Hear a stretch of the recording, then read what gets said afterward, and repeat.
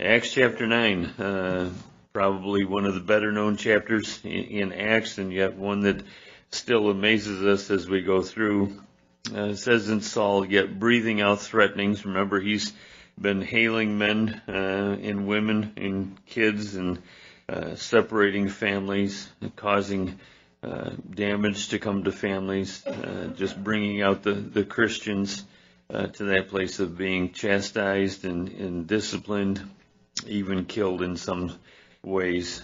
Saul yet breathing out threatenings and slaughter against the disciples of the Lord, went unto the high priest and desired of him letters to Damascus to the synagogues, that if he found any of this way, the way of walking with Christ, whether they were men or women, he might bring them bound unto Jerusalem. The hardened heart, the seared heart, the heart that was just given over to the ways of the enemy, just to do that to people. Bring them back to Jerusalem. And as he journeyed, he came near Damascus, and suddenly there shined round about him a light from heaven, this light that was brighter than the noonday sun, brighter than the light that he had been in as he traveled, this light that would just blind him almost to the sense of just not being able to see and move. It tells us this in 2 Corinthians 4, verse 6. It says, for God, who commanded the light to shine out of darkness, has shined in our hearts to give the light of the knowledge of the glory of God in the face of Jesus Christ. He commanded the light to shine out of darkness, and Saul here, certainly in darkness, needed to see that light, needed to know what that light was, needed to understand that there's a difference between religion and relationship, needed to know that he was in the presence of the Holy One of Israel, not as he had made him out to be, but for who he was. And isn't that the cry of our hearts sometimes, that people would know him for who he is instead of what they want him to be or what they make him out to be? And so much of religion has come to that place that we make God out to be what we want him to be, instead of what the Word says. We can't do justice by putting on him the onus of what our expectations are, what we think God should be like. In so many places, you hear it even with the shootings that were going on. Well, if God was real, why didn't he stop that girl from shooting? He's not going to interfere in that way. He wants to interrupt our lives, but not to cause things to stop, but in necessity to cause people to come to a realization of their need for him. We've discarded God. We've pushed him aside. We've gotten rid of the Ten Commandments. We've pushed prayer out of schools. We've pushed the Lord out of any kind of service. And when they mention him, almost laughed at and mocked. So what do we really expect? And really the condition of this gal is really the condition of the country, where the country has gone to. The country has gone to a place of thinking evil is good and good is evil, of thinking that they have the right to take somebody's life and to take the place of God, to take someone's life, when in realization we have no right like that whatsoever. But that's the condition of the country. We've put God so far away from the country that this is where the country is. And it's not God's fault. It's man's fault for taking the place of God, or thinking that we can take the place of God.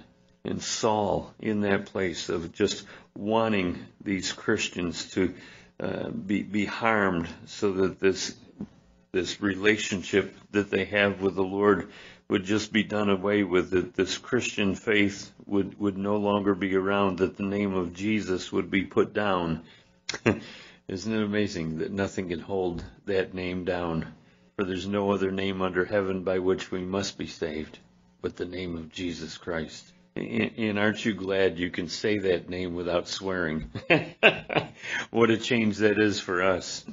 that we can say that name and say it with love, say it knowing how precious that name is, knowing how precious that name is to us, to our lives, to our kids, to our families, to our church body, to the community, how precious that name is. We get to know it. The world doesn't see it as precious. They're using it in a whole different way, but we get to see it for the precious way that it is.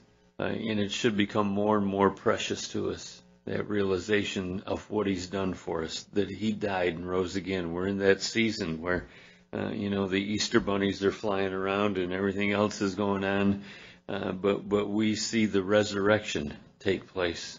And the resurrection that means that God accepted Christ's payment on the cross for you and I, so that we could have forgiveness of sin and have a hope of heaven. There is no hope of heaven outside of Jesus Christ and a relationship with him. And Saul comes to this place. He isn't satisfied with just pushing things down in Jerusalem. He's going to Damascus to get people. When we're driven by anger, when we're driven by a false sense of who we are and a false sense of what we have, it drives us to places that are beyond where we even are. It pushes us, and it pushes us out. And Saul pushed out, coming to this place, and suddenly the light shined round about him. Just an amazing thing to me. And we think, Lord, I'm not important enough for you to come to and to minister to me. I'm too bad. But here's a man that was probably worse than at least putting into practice those things that we think in our minds sometimes. But a man that was so bad that the whole church was afraid of him, that he was killing people in the name of the Lord. In such an awful thing, and yet the light shined around him, it says. It doesn't say the whole group that was with him. It just says him. And we think, well, Lord, I'm not worth your light shining in. And yet if he did it for Paul, don't you think he would do it for you and me? And he did, didn't he? Because there was one day he shined his light on you and I and said, hey, how you doing? We go, awful. He says, I've got a plan for you. And I've got salvation for you. And so he comes to Paul. And you just wonder, what was the prayer life of the people in Damascus? Because they knew he was coming. Wonder what they were praying. We'll find out when we get to heaven. When we find those people that were in Damascus. We'll see. But there's a light that shined round about him. A light from heaven. And he fell to the earth and heard a voice saying unto him, Saul, Saul. He repeats his name twice for emphasis, just so that Saul would know he was talking directly to him. He hears a voice, why do you persecute me? He's not after the people. He's persecuting the Lord. And the actions that were against God's people are really against God. And so we certainly need to be careful in our own hearts and our own thoughts and our own minds about the things that we're saying about others who are Christians, because we're persecuting the Lord in the midst of it. And, sometimes we just get so upset with people, I'd just love to drop kick you right now. And the Lord goes, me? No, not you, Lord, not you, just one of your people. Well, if you're doing it to them, you're doing it to me. Oh, and that should really put a stay on our hearts, put a stop to our hearts of those thoughts and that anger, that frustration with people that would cause us to lash out at them when we're lashing out at the Lord for what he's doing through them to us. But here he is in the sight of a glorified Savior, and he says two wonderful things. The first thing he says, who are you, Lord? The first thing he says. And the second thing he says is, Lord, what would you have me to do? And we can't turn those around. You have to know who the risen Savior is first before you can ask him what you want him, what you have what he has for you to do. You can't turn those around. So he falls to the earth. He hears a voice crying out to him, and he said, "Who are you, Lord?" And the Lord said, "I am Jesus." Can you imagine? The one that you're persecuting, the one that you're coming after, the one that you're causing all this damage to is me.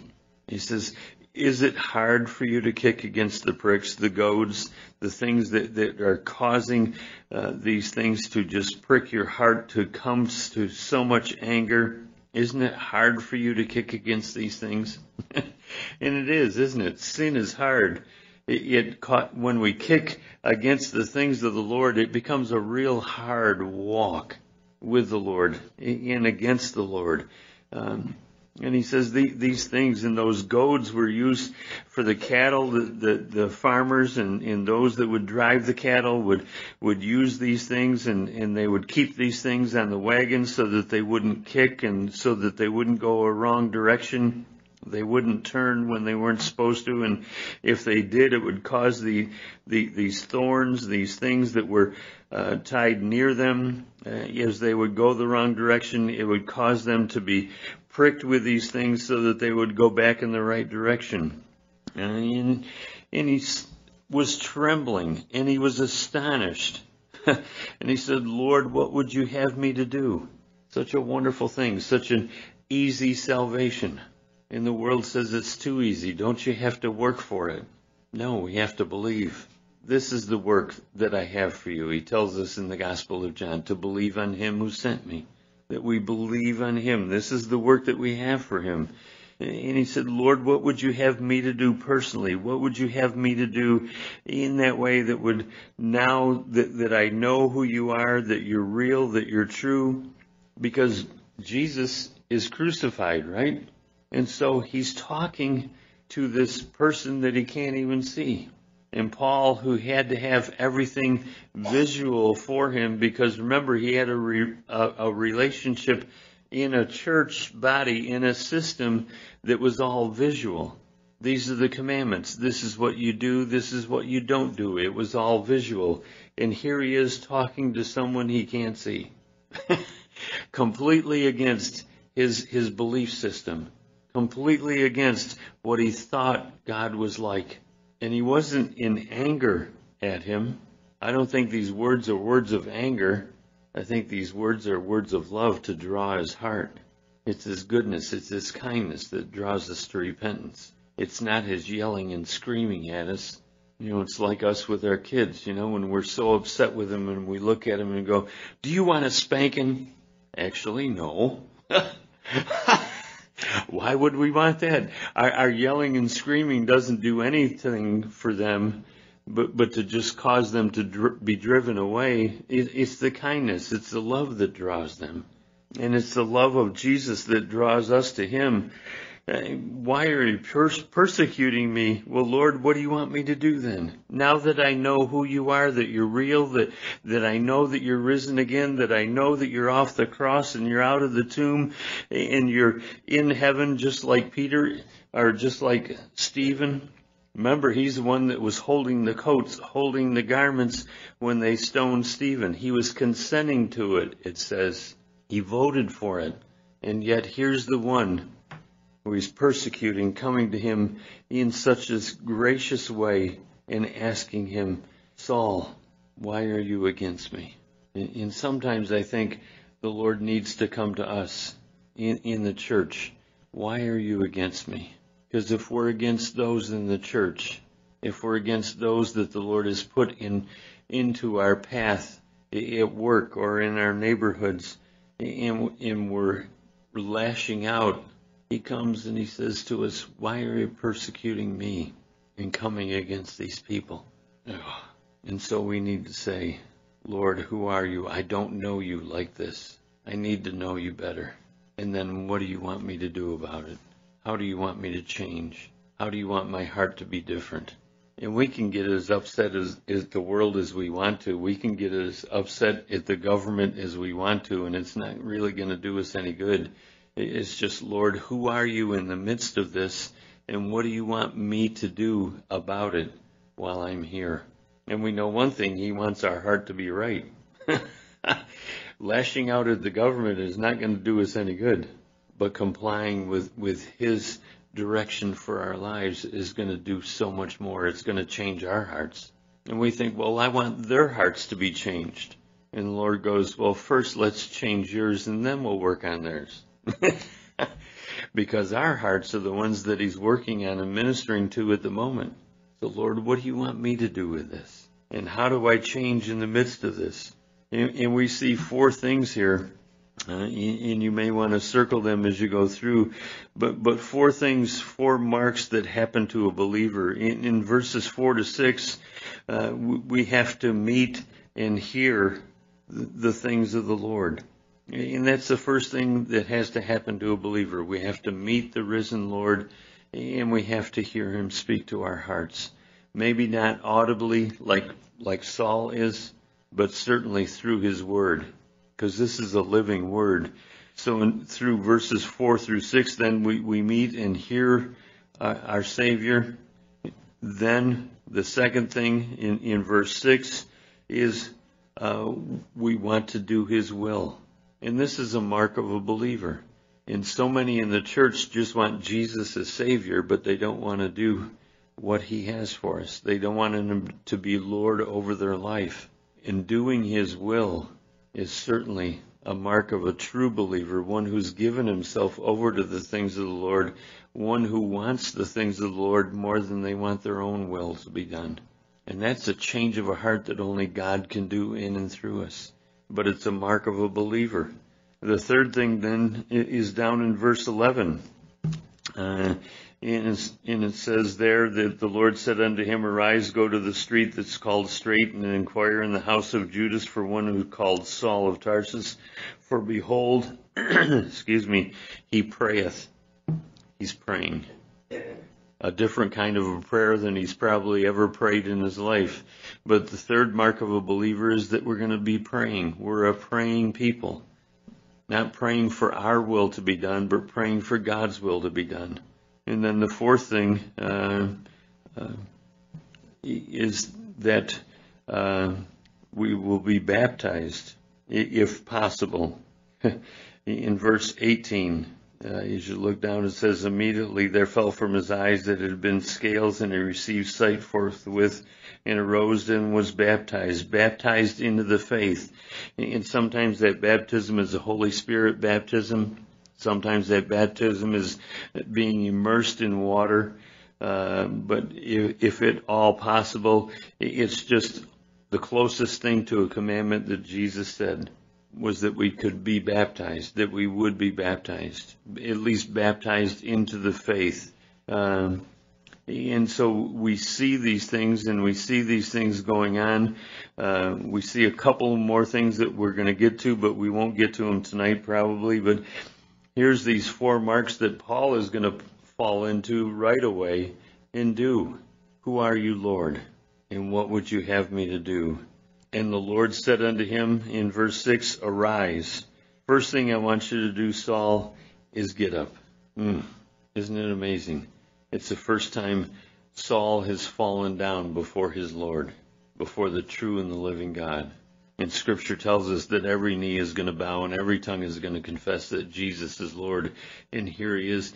He's on his face before him, humbled before him, this man who is so proud, one of the most brilliant men to come through the Jewish faith. A brilliant, brilliant man taught by one of the most renowned teachers in all of Rome at the time. And he's bowed before the Lord, and the Lord tells him to arise. Doesn't say, I want you to stay there for a while and grovel in the dirt. He never tells us to do that. Once we confess him to be Lord and Savior, he says, then arise and go in this faith. Arise and do the things that I have before you. Arise, go into the city, and it's going to be told you what you must do. I've got a plan for your life, Saul, just like he does for each and every one of us. We just don't always realize it. Lord, you have a plan for me? I'm nobody. I'm not a Saul. I'm not a Peter. He said, but you're one of the most important people in my kingdom because I have a plan for you. And if I have a plan for you, it's important. So arise, go into the city. And notice he doesn't tell him everything that's going to go on right away. He just says, get up and go into the city. And then I'll tell you step 2 once you get there. It's amazing. We have to be obedient to the first thing before we can move on to the second thing. Well, Lord, if you don't tell me I'm not really going to do anything, then you'll never know my goodness and my grace. You'll never know my love. You'll never know the direction that I have for you. So the men that journeyed with him, verse 7, stood speechless. That's a good thing. Hearing a voice, but seeing no man. They heard the sound of a voice, but they didn't see anybody. They didn't know what it was for. They didn't understand all that was going on. This was for Paul and Paul alone. Amazing. Because the faith that we get from the Lord is individual. You can't live off of somebody else's faith. The other men couldn't be saved because Saul got saved. They had to get saved on their own because the Lord would meet with them at whatever time he would meet with them. And so Saul arose from the earth being obedient, and when his eyes were opened, he saw no man. But they led him by the hand and brought him into Damascus. They bring him into the city. He's blind. And he was there 3 days without sight. Whenever you see the number 3 in Scripture, you know something big is going to happen. 3 days, 3 nights in the belly of the whale. 3 days, 3 nights in the center of the earth. You know something's going to happen. He was there 3 days without sight, and neither did he eat nor drink. He was there just blown away by what had happened. And can you imagine the thoughts that the enemy would want to bring to his life? Because it's the same thoughts that we have. You know, you see a scripture jump out at you, and you try and tell somebody about it, and it kind of just falls flat on the floor because the word is for you. It isn't for somebody else. And they just kind of go, okay, that was a great verse. And you just go, well, maybe I really didn't hear from the Lord then. Maybe it wasn't really him. It was probably just my imagination. And yet Paul sat before the Lord, and what did he do? We see down further. He was praying 3 days, 3 nights, fasting and praying to the Lord who he had just met. Not worrying about the enemy, just knowing that God was going to do something. God told him, I'm going to do something with you. He's believing it. And God has told each and every one of us he wants to do something in our lives. We just need to be listeners so that we can hear what God wants to do, even if it's just to change our hearts. Isn't that enough? If that's what God has for us, it should be enough. And it should make us content in our walk with him. He's there 3 days without sight, and neither did eat nor drink. I don't know about you, but losing your sight is an awful thing as you see people going around. In my BC days, I played softball for a number of teams, and not always in the best of shape. And one day we had a practice in which we were in awful shape, and I found a softball in my eye. Of course, had to get a patch, had to do all that stuff. And that was one of the most awful times. Because, seeing with one eye is okay, but seeing with two is wonderful. Do you realize what a gift we have that we can see? Oh, my goodness. And then to see spiritual things with our spiritual eyes is even a more wonderful thing. He was blind physically, but he could see spiritually. That is so sweet. And there was a certain disciple at Damascus named Ananias. And you look and go, Ananias? We just read about Ananias a few chapters before, didn't we? Ananias and Sapphira. So what is the Lord doing calling a man named Ananias? I think one of the things that he's doing, he's blessing Ananias. Another thing he's doing, he's redeeming the names of those that have failed. Because doesn't God do everything to redeem what has been broken down? One day we know Jesus is going to step back on planet Earth, and he's going to put the world back together the way it should have been at the start. He's going to redeem fallen Earth. He's going to redeem everything that's been broken down by man and by the world. Ananias. And we don't read about this man ever again. He was there for one time, for one purpose, for one thing. Well, Lord, you mean that might be all that you have for me in my life is just one thing? One shot at stardom? And he goes, what do you want stardom for? You're walking with me. You don't need stardom.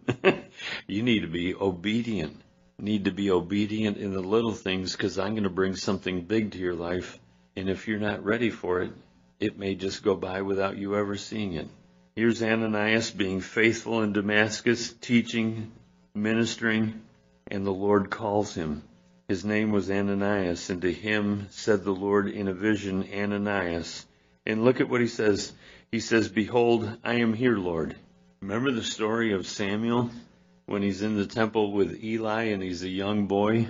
And how many times did the Lord have to call Samuel before Eli finally realized, Samuel, I know you're a young man in the Lord and you don't know much about the faith, but the Lord's calling you. It took him 3 times before Eli finally realized it's the Lord. And he was the high priest. Shows the condition of the church then, doesn't it? But as soon as Ananias heard his name being called, what did he do? I'm here, Lord. What do you want?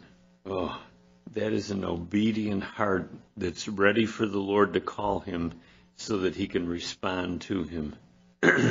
He may have never had anything else going on in his life, but all of a sudden the Lord calls and he said, I'm ready. I've been prepared for this minute. You've been preparing my heart. I'm ready. I'm here. He didn't have to call him 3 times. Oh, and I pray that's for us. That's for me, for you, that when the Lord calls, we're obedient and quick to be obedient and quick to hear. Slow to speak, quick to hear, right? and so here he is. He calls him. And he says, I'm here, Lord. And the Lord said to him, arise. I bet you he wasn't ready for what he was going to tell him to do, though. Arise, go into the street that's called Straight, for one called Saul of Tarsus, for behold, he prayeth. And it tells us this in Matthew chapter 7, verses 13 and 14. It says, enter ye in at the straight gate, for wide is the gate and broad is the way that leads to destruction, and many there be that go in thereat, because strait is the gate and narrow is the way which leads unto life, and few there be that find it. And here he is in this street that's called Straight. The Lord is so cool as he puts all these things together just to encourage you and I that, it's a straight path. It may be a hard path. It may be a narrow path, but it's the path God has called us to.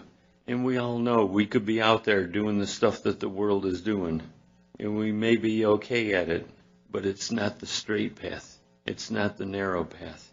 And so you, just by choosing that narrow path, are in a place of blessing, because there's not a place of blessing in the wide place, in the wide gate, but only in the narrow.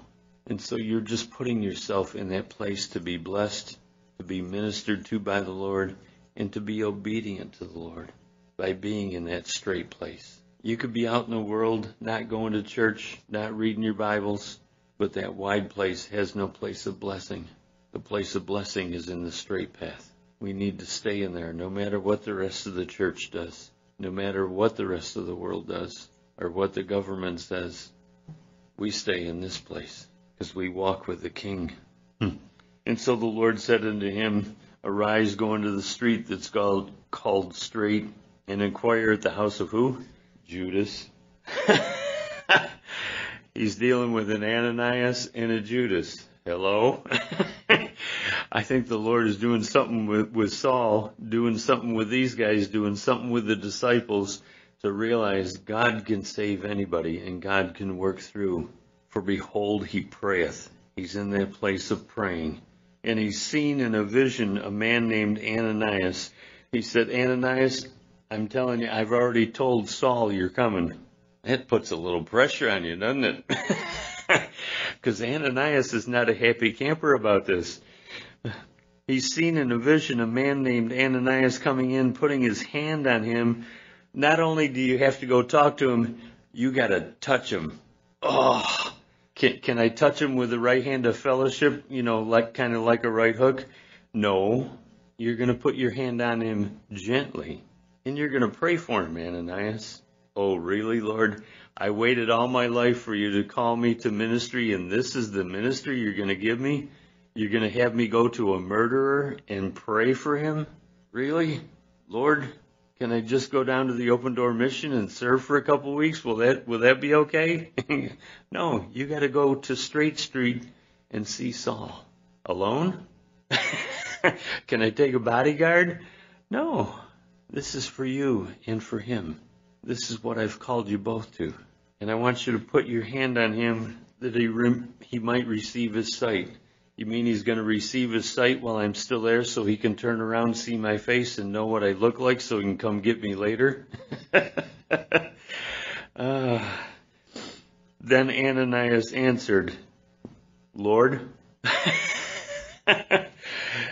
just speaking to him, Lord, this is my heart. This is where I am. And notice the Lord's not upset with him, but the Lord is going to move him forward. Lord, I've heard by many of this man how much evil he's done to your saints. The first mention of the New Testament church saints in Jerusalem. I've heard by many of this man how much evil he's done. This is an evil man, Lord. And here he hath authority from the chief priest to bind all that call upon thy name. But the Lord said unto him, Go your way. He doesn't argue with him. He just says, This is my command for you that you go. Ananias, I've spoken to you in a vision. I've ministered to you. And so twice he tells him, This is what I want you to do. Oh, the Lord's not afraid. If we're upset at the understanding of what God wants for us, to ask him. He's not afraid to answer us the second time. But the Lord said unto him, Go your way, for he is a chosen vessel unto me to bear my name, to carry my name, to put in front of him my name. And what happens when we carry something? People see it, right? They should see Jesus in us as we carry him, as we bear his name in our bodies, in our hearts, in our minds, on our lips. People should know that we're Christians. I'm going to bear your name, Lord. I'm going to bear your image. We're image bearers of who the Lord is. We're made in his image. We've seen it in Genesis. We're made in his image. We're image bearers. We carry his image. We carry his name to those that are around us, to those that are going to be with us and fall into our path. He's a chosen vessel unto me. He's one that I've chosen from a long time ago, Ananias. And so I want you to go. I want you to minister to him. Can you imagine the fear, the trepidation that's in his heart, but also what is he thinking about those that he tells? I went to see Saul. Really? Did you give him our names? Did you tell him where we live? He's a chosen vessel to me. He's going to bear my name where? Before the Gentiles, before kings, and before the children of Israel. I've got a lot ready for this guy. He's an industrious guy. I've got a lot ready for him. For I will show him how great things he must suffer for my name's sake. Not in detail, but he is going to go through many countries, many places, many hurts. But he's going to do that for his name, not for Saul's own name, but for God's name. He's going to bear his name. He's going to carry his name wherever he goes from then on. And you can't carry his name until his name is written in your heart, until he indwells you, until you're born again of his Spirit. You can't do it just by belonging to a church. There's always that comes out. Just because you're in a garage doesn't make you a car. Just because you're at McDonald's doesn't make you a hamburger. Just because you're in a church doesn't make you a Christian. It's a relationship that has to come through that knowing of who Jesus is and what he's done for you. And so Ananias went his way. It doesn't say he hesitated after that. It doesn't say he put it off for a few days. It says he went. Even though he was scared, even though he was fearful, even though he was questioning God's sanity at the moment, it didn't stop him. And that is such a wonderful thing. God, if you said it, I want to do it. Oh, if only we as the church could do that, huh? Because how many mornings do you sit there reading his word and he says something to you out of his word and you sit there and go, well, maybe tomorrow I'll think about it, or maybe I'll look up the Greek and the Hebrew instead of just going out and doing it. Oh, be quick to obey the things that the Lord has for us as we bear his name. So Ananias went his way, entered into the house, and put his hands on him. It's amazing. In verse 12 it said he put his, I want you to go because I've shown Saul that you're coming and you're going to put your hand on him. And in this verse, in verse 17, he put both his hands on him to be obedient, not in fear, not to strangle him, but because he was a chosen vessel of the Lord. He put his hands on him, and look at what he says, Brother Saul. Instead of you dirty, sneaky, rotten person who killed Christians, you killed some of my relatives, you killed some of the people I know, you took them to jail, you split up families, you've hurt people. He calls them brother. I know you're forgiven by the Lord because I know the forgiveness of the Lord. And for you and I, that should be the same thing. If we've gotten the forgiveness of the Lord, then we should have forgiveness for others. For those that have hurt us, for those that have said things about us, for those that have offended us in one way or another, call them brother and put your hands of fellowship on them. The Lord, even Jesus, that appeared to you in the way as you came, has sent me, that you might receive thy sight and be filled with the Holy Ghost. Amazing that God would use a man like that, and yet a man that was going to become great in his kingdom. The Lord, even Jesus, because who did Jesus say he was to Saul when Saul asked him, who are you? I'm Jesus. He's confirming everything that has happened to him along the way so that he can believe, so that he can trust even more. Because the Lord showed him in a vision that Ananias was coming and that he was going to lay his hands on him. And everything that Jesus said, Ananias did, so that Paul could be confirmed, so that he would realize, Jesus, you're real, that you're true. And what happens when you read something in Scripture and then somebody says something about it just a little bit later? You realize, God, you were talking to me. You confirm those things. He confirms those to your heart, and it just encourages you in your walk with the Lord that he's real, that he's true, that this isn't something fake that we're just going through and making up in our own minds. This is a real faith. This is a living faith, and we've got a living Savior who's coming back for us soon. Yahoo, Lord, come now before the storm stops. That way we won't have to drive home. The Lord, even Jesus, has appeared to you in the way as you came and has sent me that you might receive your sight and be filled with the Holy Ghost. And immediately there fell from his eyes as it had been scales, and he received his sight forthwith and arose and was baptized. It's amazing. In the book of Hosea, chapter 6, verses 1 and 2, listen to what it says. It says, come. So Hosea is speaking to the remnant, speaking to the people. It says, come and let us return to the Lord, for he has torn and he will heal us. He has smitten and he will bind us up. After 2 days will he revive us, and the third day he will raise us up, and we shall live in his sight. Paul's been praying for 3 days. He said he's going to raise us up and live in his sight. As Hosea ministers to the remnant in Israel, as he speaks unto them, he says, come, return to the Lord, because he's going to heal those things that were bad. He's going to bind up those things that were broken in us.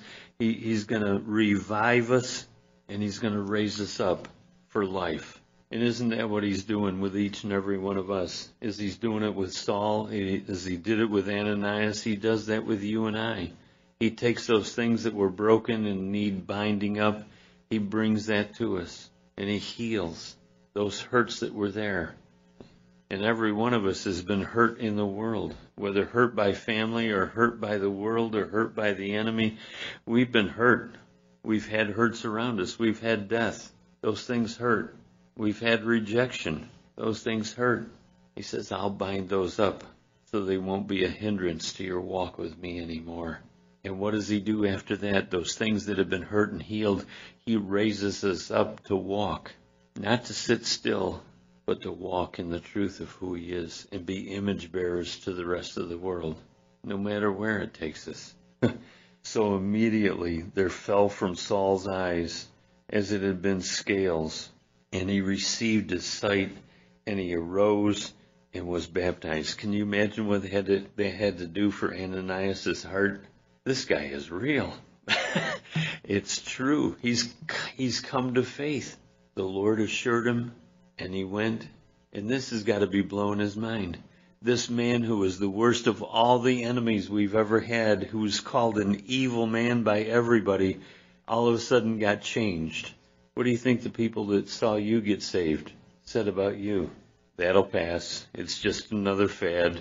He probably took too much LSD and went off on another trip, and he's doing this religious thing. He'll go back to what he used to be, and yet we're still here walking because somebody bound us up, because somebody brought healing to us, and somebody raised us up, and his name is Jesus. And we're walking with him. We bear his image.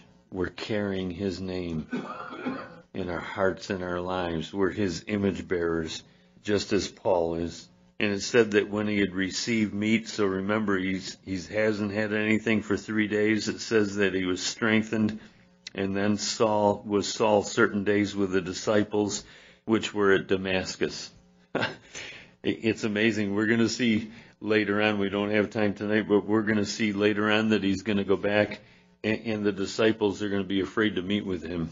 But I think because Ananias probably was with him, that the other disciples felt comfortable enough. They saw him get baptized. They saw what had gone on in his life, and Ananias recounting this to them, that they were comfortable enough to sit with Saul, this murderer.